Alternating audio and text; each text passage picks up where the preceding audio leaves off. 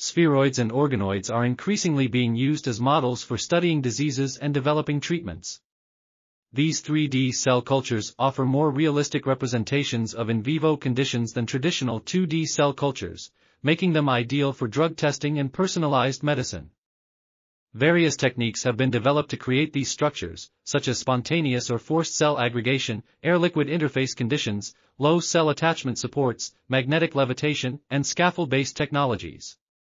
The choice of technique depends on the type of tissue, presence or absence of disease, and desired application.